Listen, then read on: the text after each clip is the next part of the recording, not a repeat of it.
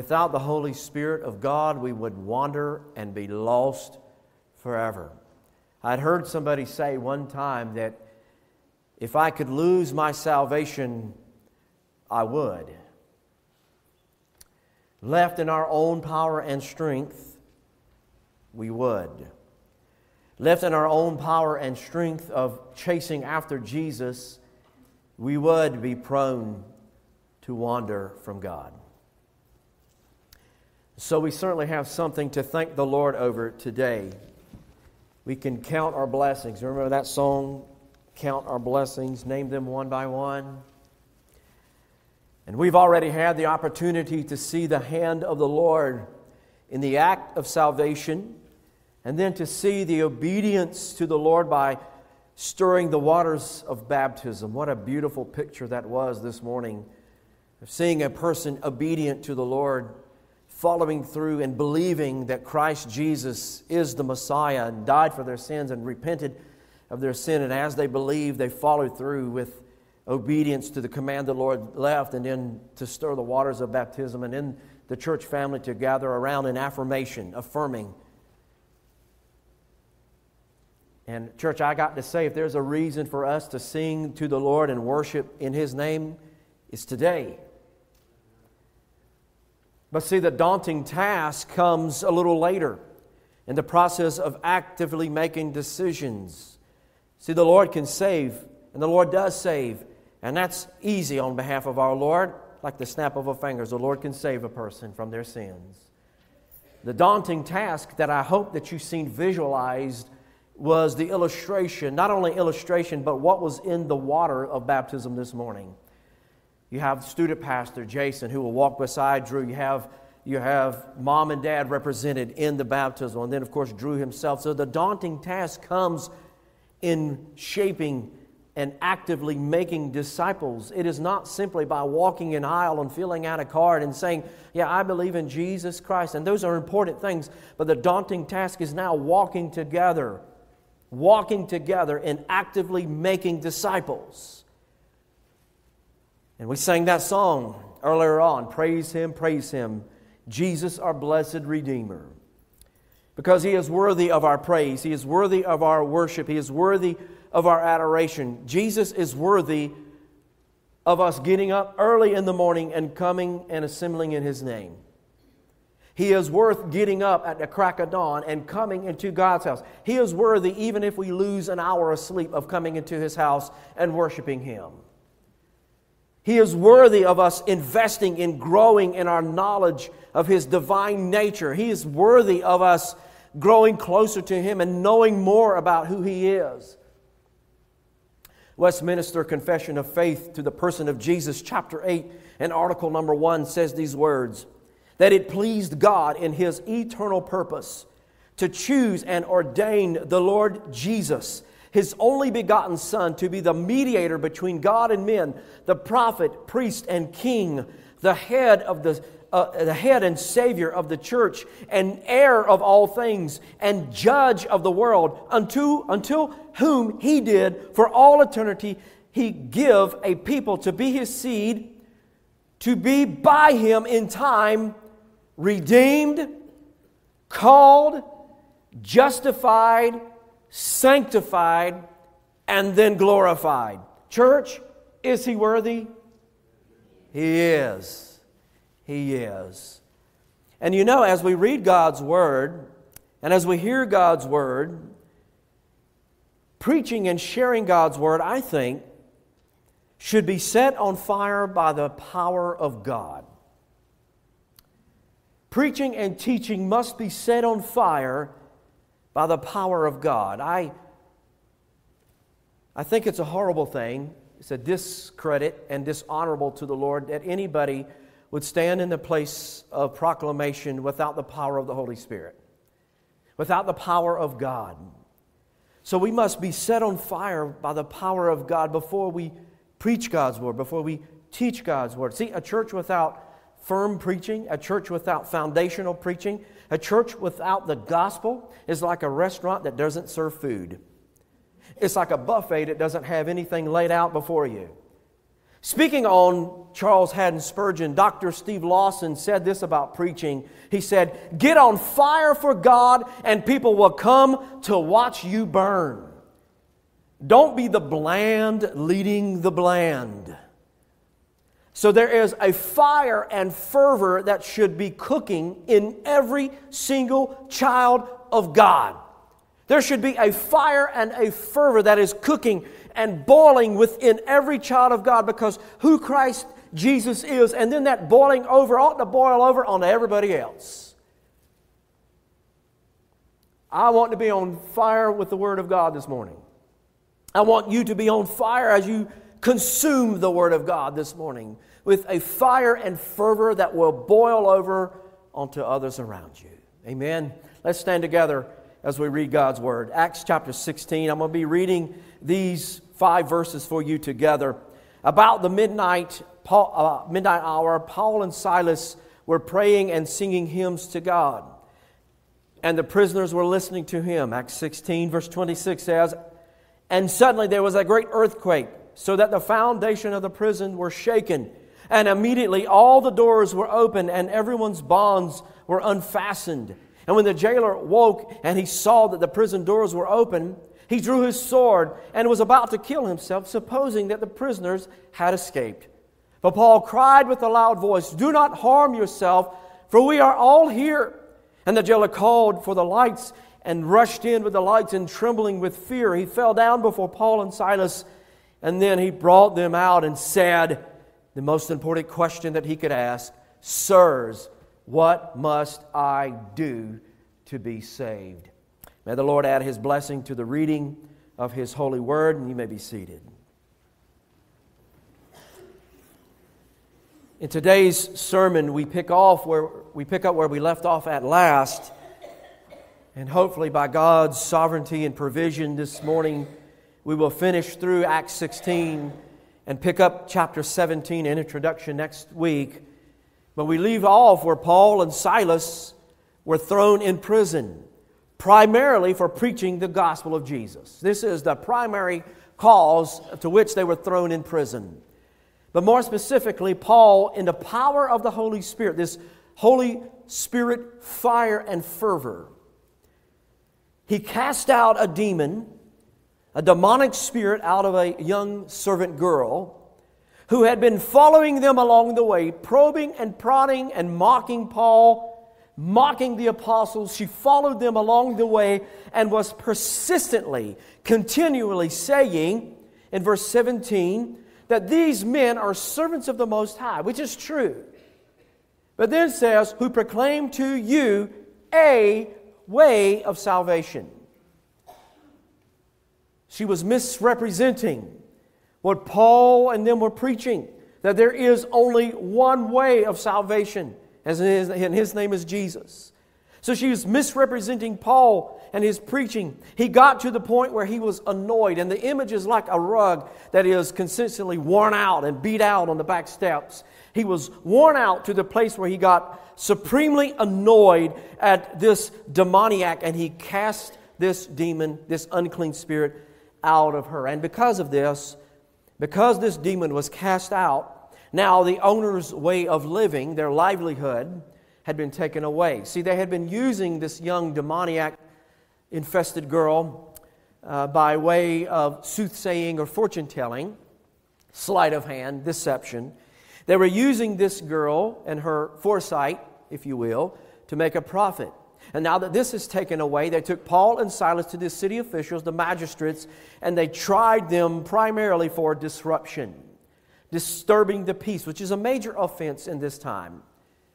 Paul and Silas were then in prison. They were thrown into jail. And this is where we left off last week. And a few points I want you to remember from last week's sermon is, number one, that the enemy will attack God's people, especially when you preach and teach. So just know that the devil is like a roaring lion, seeking whom he may devour, going to and fro. It does not give any power or credence to the devil at all. But just so you know, when you preach the gospel truth, the enemy will arise and attack. Just so you know that. But the points I raised last week was simply this, that when the enemy attacks, Jesus is far superior. Christ is far superior. In fact, it is no contest at all. As I mentioned, this illustration, and this even pales in comparison to the illustration, it would be like the illustration I used was like a pine straw in a fist fight with a hurricane. No contest. In fact, the enemy, Satan, cannot even stand in the shadow of Christ Jesus. So when the enemy attacks, Christ and the power and the victory we have in Jesus is far superior. And then when the enemy attacks, there is safety in Christ Jesus in this life and the next, at least for those who abide in Him. Now, for those who do not abide in Christ, what do we expect? Death. We expect the wrath of God. We expect judgment from God for those who do not abide in Christ Jesus our Lord. So now we have approached the text for today in verses 25 through 30, and I will pick up towards the end of this sermon with the rest of these verses, Lord willing, finishing up chapter 16. And we pick up in this prison scene. Paul and Silas are there thrown in this prison. And one would think that they would be down in the dumps trying to figure out what to do next. We probably would, wouldn't we? We would probably be like, Lord, why me? Why did you put us in this situation, O Lord? And singing the woe is me's. And then we peek into the prison scene, and then we find the apostle Paul and Silas. What are they doing? They are singing praises to God. So what would we learn from this prison scene? I hope that we'll learn two things today through this prison scene, if not more things to apply to our lives. So two things I want us to learn. Number one, we must worship the Lord in all situations.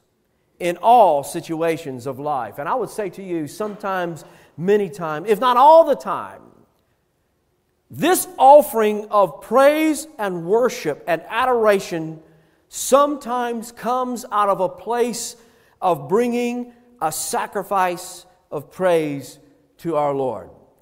Sometimes, if we are honest with ourselves, we don't feel like getting up after daylight savings time when we lose an hour. And sometimes we don't want to get up early. And we push ourselves and we discipline ourselves to get up. Sometimes we don't feel as if we want to come and assemble or even be around people today. But we push through. Why? Because Jesus is worth it. Worship and adoration of the King who saved you is worth it. And if the Holy Spirit dwells within you, if He is moving and dwelling and living within you, guess what the Holy Spirit will compel you to do? To worship the King of Kings. And what do we find in this place instead of the woe is me's, which is, by the way, what we would probably do? The Bible tells us that Paul and Silas, about midnight, were praying and singing hymns to God. And the prisoners, it says that they were listening in as well. More than likely, they were singing a Davidic psalm, the Psalm of David, and praying simultaneously together, singing and praying together. This would almost be a glimpse of maybe the early charismatic church in this sense. You ever been to a charismatic church and they pray and sing all together and you're like, okay, I'm not in the right place, am I? They'll sing and they'll pray together out loud. And I'm not saying there's anything wrong with that, but they are praying and singing together simultaneously. And there may be an indication that because of their stripes, they could have had a difficult time finding rest. They were beaten with rods. Remember? They were beaten. And so I don't know if you've ever been beat with rods. I remember getting beaten with a switch when I was little. And then it might be hard to take a nap after that. And so they were beaten with these stripes. And they might have found it a difficult time of resting. Or it may just be, and here's my inclination, this is my thinking, it may just be that they simply knew that they were exactly where God would have them at. They were exactly where God wanted them to be at. In the right place at the right time. And because of that, they were just joyful based on that. You ever been there? You know that you are in the will of God. You're exactly where God wants you to be at. And my friends, there is joy in that. There is joy in knowing exactly where you are and you're standing with God. And they are just joyful about that, and they're singing. Even though they're bearing stripes and behind bars, they are happy. Have you ever been happy and joyful even when the world seems crumbling around you, because you know that Jesus lives and that Jesus saved you? So instead of singing the blues, we ought to be singing praises to God. And that's what they were doing. But more importantly than singing praises to God, why is it important in this situation of life that they find themselves in? Why is it important to praise God in all situations? It is important because people were listening. You see that? A few weeks ago, I stated that it is important what people think of you or how they perceive you, and it is important. And we don't live like the world anymore. We don't care what people think. We don't care if we got drunk last weekend or whatever. I don't care what people think. But as we go from death into life, into the kingdom of God, our walk is different. Our perception of life is different now. It is important. And here's a good indication why this train of thought is so important. Because people are watching and people are listening, especially if you claim to be a follower of Christ. As soon as you drop those words that you believe in Jesus, you automatically find yourself under the watching eye of the world. Number one, they want to investigate to see if it's true. And then number two, they want to watch and see if you actually live it out. So here's Paul and Silas. They're singing, they're praying. They're singing praises simultaneously. They're blending together their petitions of praise and worship as if they knew Jesus' model prayer. It said, "Our Father who art in heaven," what they say? "Hallowed be thy name," affirming God's holiness. "Thy kingdom come, thy will be done on earth as it is in heaven." Then he says what? "Give us this day," a petition. They understood something about Jesus' model prayer. But more amazing than that is this. It is amazing how hopeful the early church seemed to be. How hopeful the church is. All through the book of Acts, there's a joyful, there's a praise in all situations that they offer before the Lord, even when situations look dire, such as it is here. It's amazing how the early church seemed to be. I think we can learn something from them there. And then because of their praying and their praising to God and their singing, the Bible says in verse 26 that it was a great earthquake that came and the foundations of the prison were shaken out of place. The doors were open and the stocks fell off their wrists and ankles. It fell off and they were freed. The Lord responded to this praise and preaching by sending an earthquake, and the foundations of the prison were shaken. I want you to make no mistake about this. This is the hand of the Lord that caused this earthquake. The prison bonds broke. It was more than just the symbol of the Lord's presence.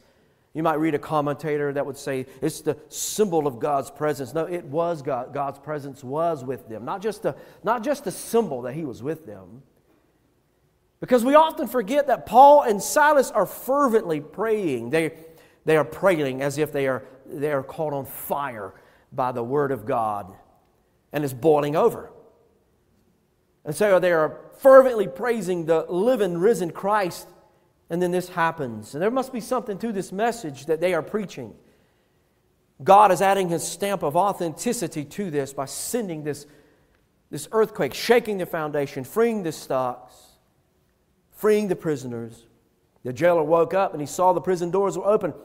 He drew his sword. He was about to kill himself, supposing that the prisoners had escaped. But Paul cried out with a loud voice, "Don't harm yourself, for we are all here." And the jailer called for lights. "Bring the lights in." They bring the lights in, showed on Paul and Silas. He's trembling. He's fallen down before Paul and Silas. And then he asked this most important question, probably the most important question he'll ever ask. In fact, it was probably the most important question that we have ever asked in our life is, what must I do to be saved? I want you to listen. It might seem that Paul and company are rescued from this jail, and they are physically. They are rescued. But the main prison break was this jailer and then his household. In case we haven't figured this out yet, this is a snippet of this Macedonian cry for help. Here's a man crying out, "Help us. What must I do to be saved?" This Macedonian cry for help in this episode was for the rescue of this Philippian jailer from what? From his sin.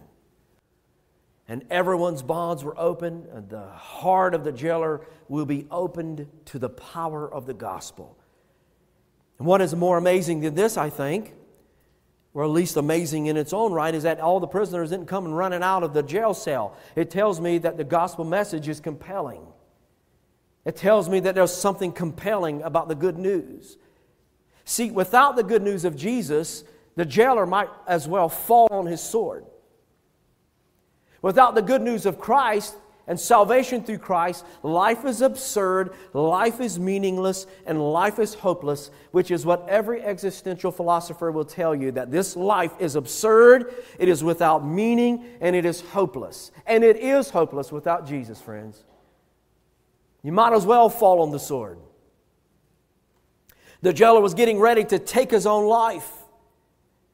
He was in charge of all of these prisoners, and all of them escaping would surely cost his life, and he just wanted to end it all. And Paul calls out to him, being the evangelist here, being the apostle. He says, hold on, don't harm yourself, we are here. Now, Paul is a Roman citizen, something that will come up later at the end of this chapter. And he knew what would happen to this seemingly negligent guard. He knew that this man would probably lose his life if all of the prisoners escaped on his watch. So the guard called for light. He fell at the foot of the apostles and he asked this important question: what must I do to be saved? And the motive of this question, I think, is actually twofold.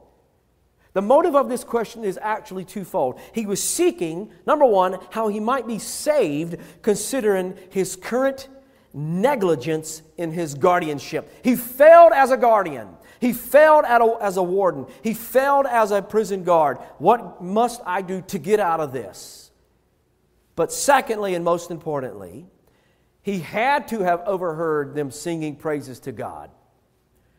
Even though he woke up at the earthquake, the Bible says that they were continually and simultaneously singing praises to God. They didn't say, wait, the jailer is asleep now, let's sing.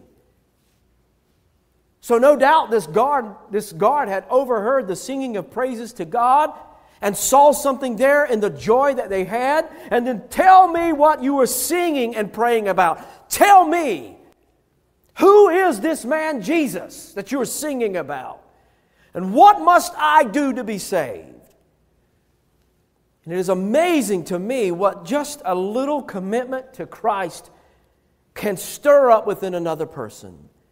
And in all actuality, just being obedient, just displaying genuine faith can go a long way when we are witnessing Christ to others. But tell me this: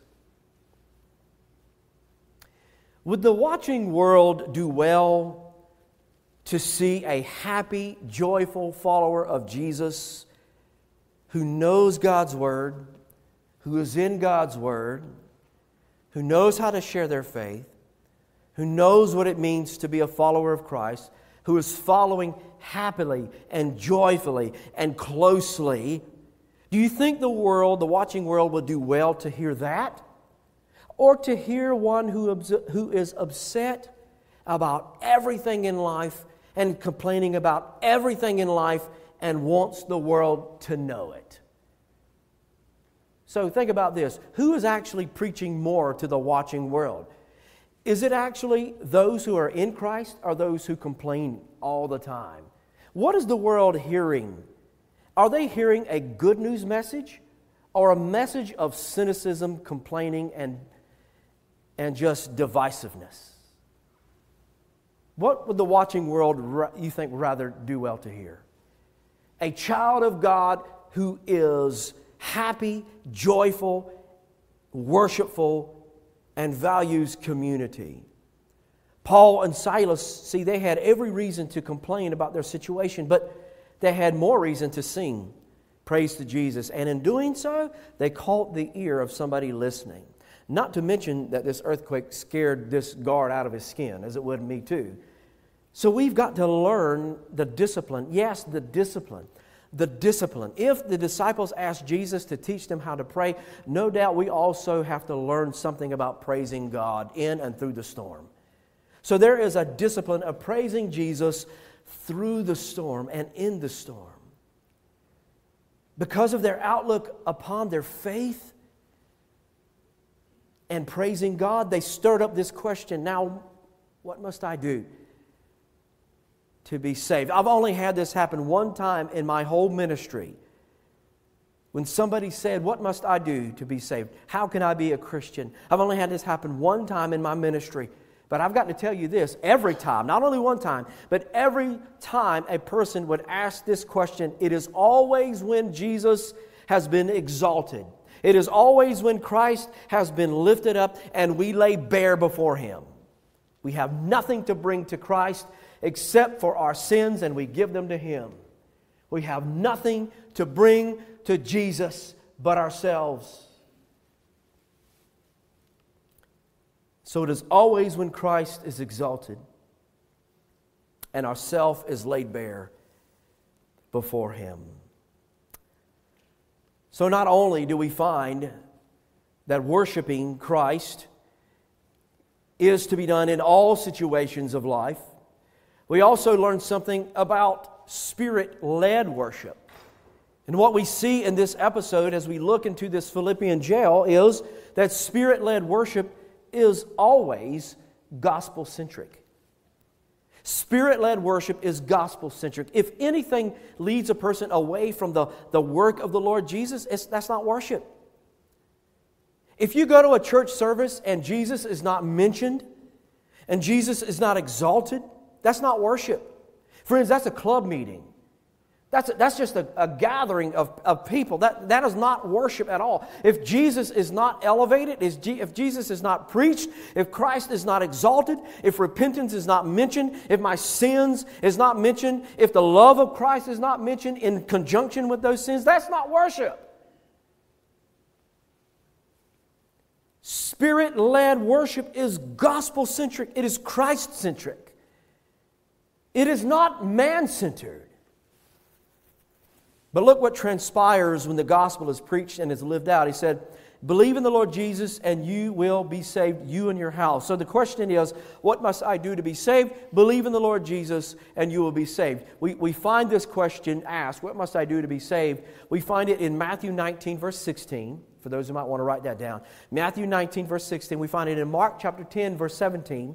We find it in Luke 18 and verse 18. And then we also find it in this chapter in verse 30, which I just read before. Now, Paul was speaking more than just escaping the judgment of a Roman set of magistrates. He's talking about salvation of the soul. And this is the same truth that Peter preached to Cornelius in Acts chapter 10 and verse 43. So do you really think that it's not really important what church a person goes to? I have heard people say that. It doesn't matter what church you go to. That goes right back, circles right back to what I just said earlier. If that church is not exalting Jesus, if they're not preaching Jesus, if they're not preaching that there is no other name under heaven which men might be saved in the name of Jesus, that's not church. If they're preaching any works-based salvation, that's not church.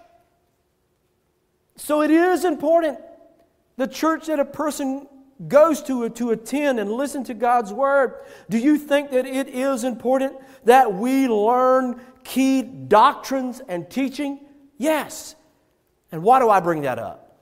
Well, I bring this up because of Peter and Paul and the transaction that happened between them two.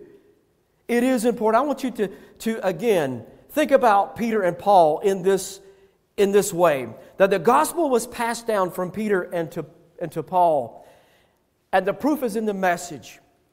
Because Peter said to Cornelius in chapter 10 and verse 43, tell to him all the prophets bear witness that everyone who believes in him receives forgiveness of their sins through his name, the name of Jesus. And then Paul says, believe in the name of the Lord Jesus and you will be saved. And then he adds the addendum, you and your household. So this is the gospel message in its simplest form. The message didn't have to have, raise your hand if you receive Christ. It didn't have to be bow your head and close your eyes, every head bowed, every eye closed across the sanctuary. The message didn't need to have a fog machine on the stage. It didn't have to have flash pots and lights shining all over. It didn't need to have a young hip pastor in skinny jeans sitting at a table sharing his thoughts. It needed just a simple answer to the question that Jesus saved. Believe or trust in the Savior Messiah as Jesus and His work on the cross, and you will be saved. Sometimes we need to get our baggage out of the way so that the gospel can go up and forward and preeminent. He rose again, and He's returning again. But not only that, we have enough faith in Jesus as Lord that your household will fall under the conviction and be saved as well. Now, notice what Paul didn't say. He didn't say, all you've got to do is you've got to walk this aisle, you've got to fill out a card. He didn't even say this, okay? He didn't even say that you need to be baptized right now in order to make this thing stick. He said, what? Believe. And Paul and Silas began to preach to him. He spoke the word of the Lord. And all who were in his house, in that same hour, at night, they washed their wounds, and he was baptized at once. He and his family. They believed, they attended and loved on him, and then they were baptized, he and his family. Then he brought them into the house to set food before them, and he rejoiced along with his entire household that he had believed in God. What a total opposite, what a total clashing of worldviews that we see here. When Lydia and now this jailer are sharing their resources with Paul and Silas and company, and they are rejoicing in Jesus. And just a few moments earlier, they are arrested for actually liberating a young girl with a demon. What a clashing of worldviews. What polar opposites. The jailer's sins had been set free, and the burden of sin and the sting of death has now been resolved through the blood of Christ, through the blood of the Lamb. Spirit-led worship will always lead to an exaltation of Jesus, and will always, without fail, it will lead a regenerate follower. That means somebody who has been saved. It will always lead a follower of Jesus to walk a little bit closer to their Lord. So this worship service is led by Paul and Silas, overpowering. The prison walls shook. Imagine being in that type of setting where we sing so loud that the volume doesn't matter. Where we sing so loud with our voices and we raise the roof off. The volume of their voices drowned out the cares of everything else. But I think that we probably think that we're too sophisticated to sing this way. Or that we can't sing at all. As a pastor, do you think I care whether or not you can carry a tune in a bucket? Now, we all got the opportunity to go to the East Coast Men's Bible Conference. There's about 12 of us who went. And I had a lot of time to think about these scriptures on the road. About 45 minutes, 50 minutes there, 50 minutes back. And I went over this question in my head and contemplated this. And Friday night we go and we're singing there with 1,200 men, at least 1,200 men, singing praises to God. And I remember thinking about this question. Do you think that you think I care if you can carry a tune in a bucket? I don't care. If your heart is in tune with God. And we're singing the song, In Christ Alone. Men are raising their voices, they're singing to the Lord, and it's doing my heart good. And then all of a sudden, a man behind me, in the most robotic sounding voice I've ever heard in my life, the most out of tune voice I think I have ever heard in a church service, began to sing behind me, In Christ alone, my hope is found. And I got to tell you, in that moment, I thought to myself, Lord, is this a test? I don't know that gentleman. I don't know who he is. I didn't even reach back and introduce myself. Hey, I introduced myself. I heard you can't sing. But let me tell you what. His heart was in tune with the Lord. Do Do you think the Lord cares if your voice is out of tune when your heart is in tune with Him? You might hear somebody say, I don't sing because I can't sing. You think the Lord cares? One day we'll be able to sing in perfect harmony and perfect pitch.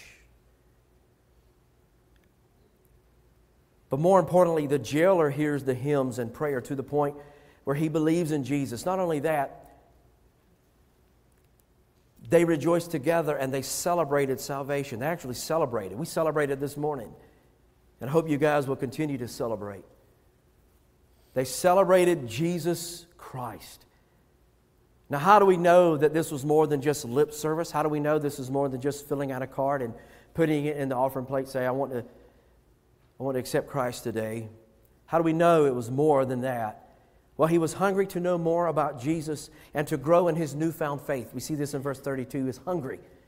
He wanted his family to hear this message. They heard the message. His faith produced a genuine love, and that was shown unto the apostles. He was attending their wounds. He has a peace and a joy in believing, and made an open profession of faith as he was baptized. You know how dangerous it was for a person, and is even today, for a person to proclaim Jesus and to be baptized? That's why they were baptized immediately, out of necessity and out of this public proclamation. You say you believe Jesus? Let's be baptized now. Let's put the proof in the pudding. Not only is the worship of King Jesus essential in all situations, and not only is it Spirit-led worship that is gospel-centric, but also move one to seek to be blameless before others. Look at these last verses. The magistrate sent the police, said, let these men go. And the jailer reported these words to Paul, saying, the magistrates have sent to let you go. Therefore, come out now and go in peace. We don't know exactly why the magistrates wanted to set them free. It could be that the Lord put it in their heart, put it in their mind. It could be that they found out that they were Roman citizens and wanted to get out of a bad situation and send them out of town so that they would not lose their positions. If you remember, the town people accused them of being Hebrew or Jewish. Did not even think about them being Roman citizens. It found out that they were Roman citizens. The magistrates could lose their position if Rome found out. So they charged these as Roman citizens, unlawful. So again, do you think that it is important to have a good reputation?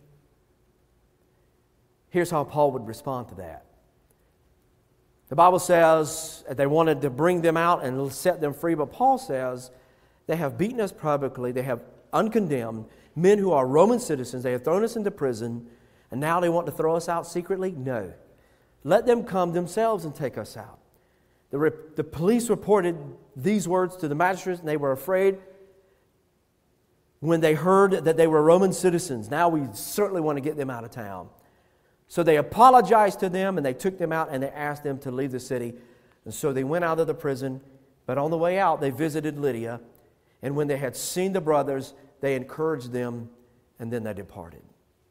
Now, this interaction, I think, is full of irony, because now the magistrates who condemned Paul and Silas are actually the ones who are offenders of the law.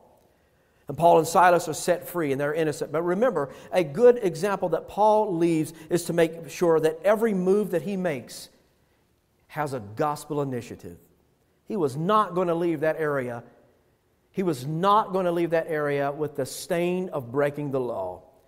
And that everything is to give avenue to the glory of God, even leaving Philippi with a good and intact reputation.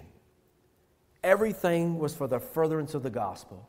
To leave with a good reputation, staying true to Christ and giving Him praise and worship through the storm, brought them to this place. So my words of encouragement are stay true to Christ through it all. Worship Him because we have something to worship about and over. Paul and Silas were sent to answer this Macedonian call for help. They came, they shared the gospel. The jailer and his house were saved, and Lydia and her house were saved. And on the way out, Paul and Silas, they revisited Lydia's house and set up a foundation for a home or house church, a place of worship. In closing, is your house a place of worship? Is your heart one which harbors praise and worship to Jesus in spite of situations in life, as you lift up Christ with rightful adoration, it will incline people to put in an ear and listen and pay attention. But we must worship Him in spirit and in truth. In closing, in just this few minutes, I want to share, not scripted, not written down, none of that. I want to share with you, in closing, a dream that I had night before last. Ironically enough, I was arrested. I was in jail. And I was arrested simply on being a pastor and a preacher of the gospel. And I remember how uncomfortable it was, even in my dream, being in handcuffs, being in jail. And my first thought was, is my family okay? Are they okay? That was my first thought. And my second thought was this. To my own shame, even in my dream, my thought was this. How am I going to pay my bills? How am I going to take care of my family? As vivid as a dream as I ever had. Now, had the Lord put that in my head? I don't know. Maybe He did. But I do know this. I learned something from that. That instead of singing and praising God and exalting Jesus in prison, even though it was in my dream, I complained and moaned and groaned and was uncomfortable in that situation. And I think these words are so true that no matter where we are, we don't know what it means to be in jail, but I think I got a little bit of that feeling in that dream, how uncomfortable it was. And that is how most of our life is. Sometimes we get in uncomfortable places and we look for that road out. And we want that quick and easy, quick resolve. But that is when, in those situations, that is when we praise God and worship Him all the more. Amen. Let's pray together.